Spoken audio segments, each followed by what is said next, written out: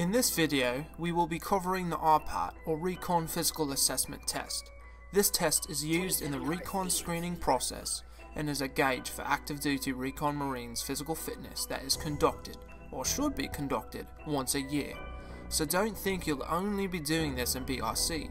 At the minimum, you'll be doing this in the Recon Team Leaders course or RTLC as well. This is going to be a brief and general overview of what the test is. If you have any questions regarding the video or anything we say, feel free to leave a comment below. We'd love to answer your questions to the best of our abilities. And now without further ado, I'm going to hand it off to Nick Narja. You didn't say, let's get to it.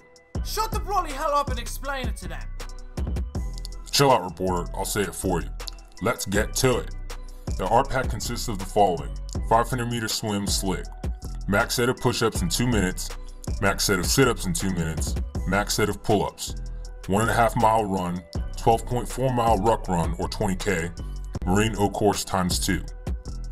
We're going to kick it off with the swim. So in the words of the reporter, let's get to it. Go fuck yourself. The first thing you'll execute in the RPAT is the 500 meter swim, not to be confused with the RSAT. The RPAT swim is done slick, meaning shorts and t-shirt. You have 12 minutes and 30 seconds to complete the swim.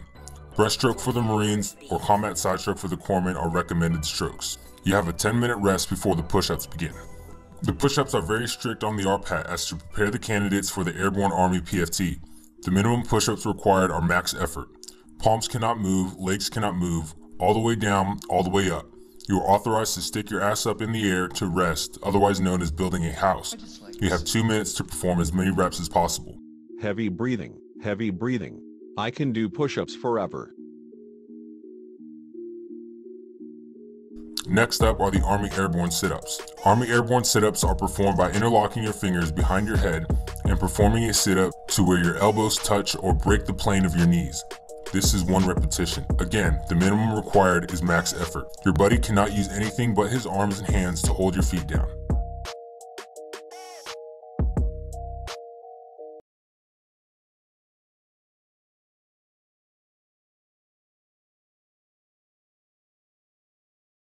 Next up is pull-ups. Perform strict pull-ups, chin over the bar to arms fully extended, no kipping whatsoever. Grip is strictly pronated, meaning palms facing away from you. The minimum is 8 pull-ups, but you're cutting it close if that's all you can do.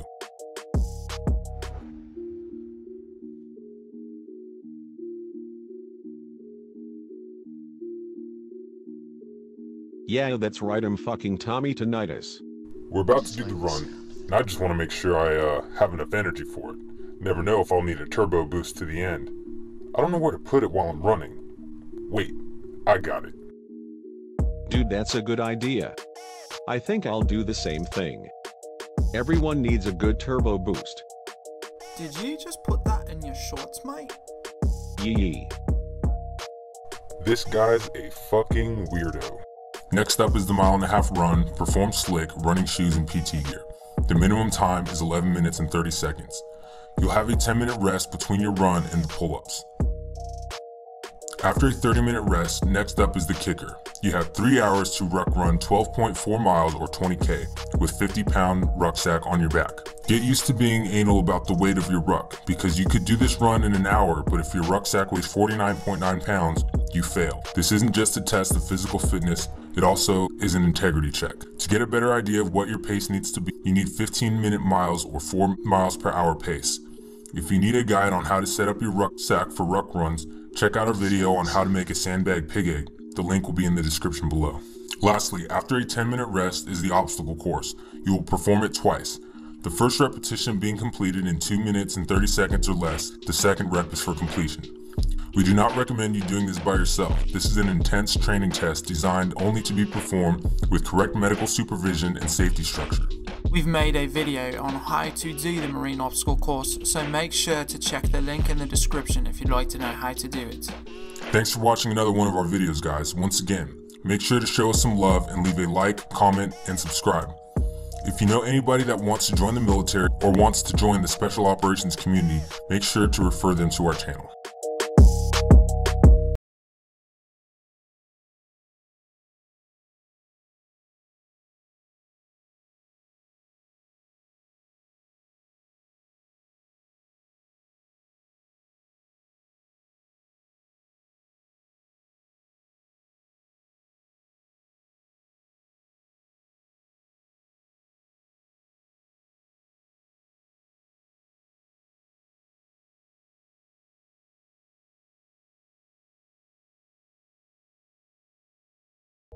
Heavy breathing.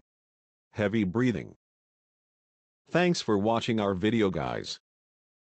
Tonight is out.